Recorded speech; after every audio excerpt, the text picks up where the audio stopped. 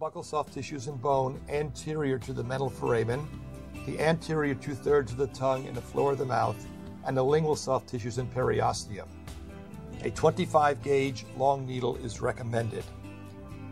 For a left inferior alveolar nerve block, the right-handed operator should sit at the 10 o'clock position facing in the same direction as the patient. For the right inferior alveolar nerve block, the right-handed operator aspect of the ramus and pulled anteriorly until the carotenoid notch is palpated. The carotenoid notch is the greatest concavity on the anterior border of the ramus. The barrel of the syringe is placed in the corner of the mouth on the opposite side. The needle tip touches the most posterior aspect of the pterygomandibular raphe. The needle tip is then moved half the distance toward the carotenoid notch and then half the distance back toward the raphe.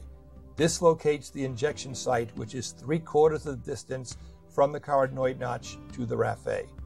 The needle is then inserted and advanced slowly until bone is contacted. The average depth of penetration is between 20 and 25 millimeters, which is 2/3 to 3/4 the length of a long dental needle.